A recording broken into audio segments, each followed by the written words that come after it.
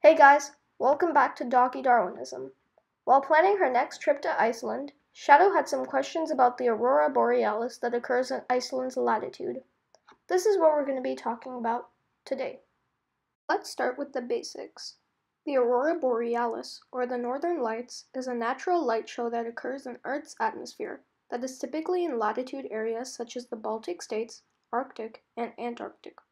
It also occurs during winter. It occurs in these areas because the magnetic field is weaker in the north and south. It allows solar wind to enter the upper atmosphere. When they occur, they can produce a spectacle that is worthy of any photographer's time. The colors that auroras can produce are pink, green, yellow, blue, and violet. Sometimes orange and white can appear.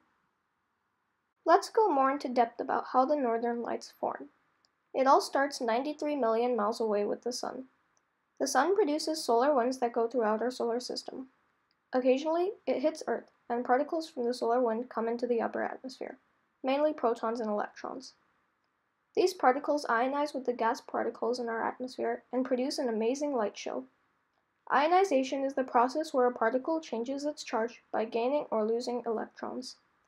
Long story short, particles from the solar wind interact with gas particles from our atmosphere and produce the Aurora Borealis. The colors that the Aurora Borealis forms are not random. When solar wind particles interact with different elements in our atmosphere, they produce different colors.